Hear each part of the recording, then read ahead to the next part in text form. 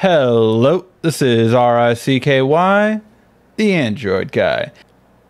Another feature that's hard to find on Samsung is a feature that's been around for a little bit, but it's still very hidden and most people don't know about it.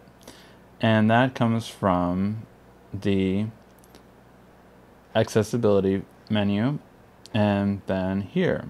From here we go into assistant menu. What assistant menu allows you to do is use everything one-handed that you normally wouldn't be able to get to the other side. Now this is different from the flat-out one-handed mode that I have a video on and have explained.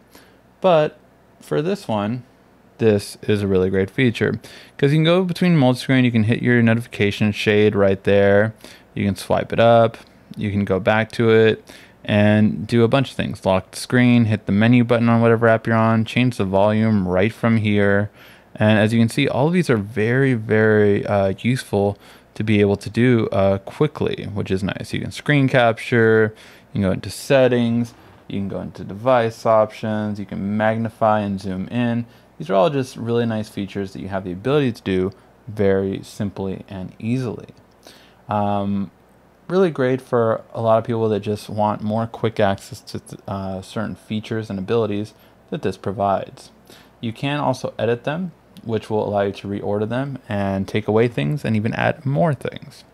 So this is just a great feature for those people that really want to use the phone more one-handed and have access to everything they need to very simple and very quickly.